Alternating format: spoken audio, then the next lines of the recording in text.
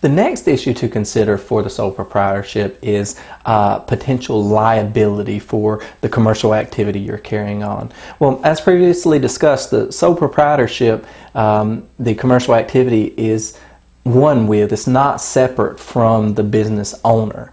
So with that in mind, the owner of the commercial activity, the sole proprietorship, is potentially liable for any contract actions or damages or tort actions or damages committed by the business activity. This becomes extremely important when you have employees of the sole proprietorship.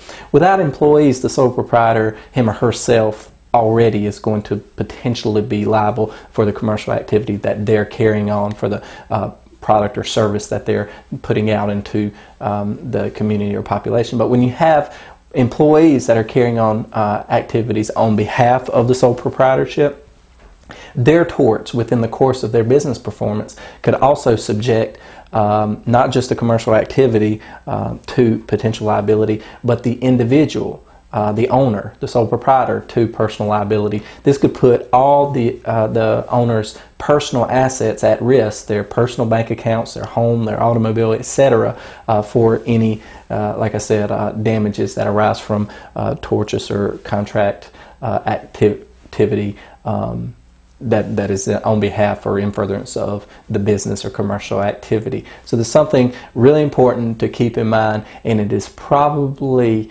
the largest disadvantage to carrying on business as a sole proprietorship.